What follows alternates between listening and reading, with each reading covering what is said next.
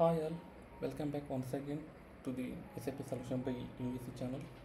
Many people are facing the issue like while taking the spool request, he can able to convert those spool requests into the PDF format. So that's the reason today topic is to you have the spool request, then how we can able to convert those requests into the PDF format. For that I will go to the SP02. This is the getting of the spool request number. So these are the spool requests that has been created. I will take this one. For example, you can see the text like the type that has been generated in the Word format. So you can be able to export in the PDF format. That's the reason I will show you how we can able to convert it. So we have a spool request number. You just copy the spool request number and go to the SA38.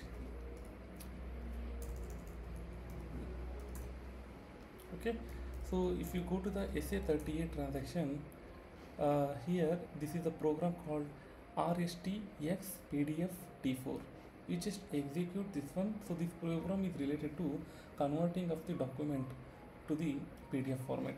Here is the spool request. You can just paste your spool request number and activate the download PDF format, and you can give the file name as well here and click on execute.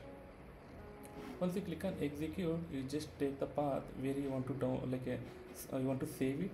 I just click and I will go with the SAP MM in EWM file. I just want to save.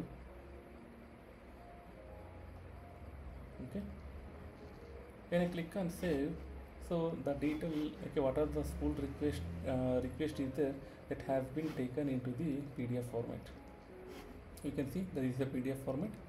When I click on, you can able to see this is a PDF format against, so we can able to get the details.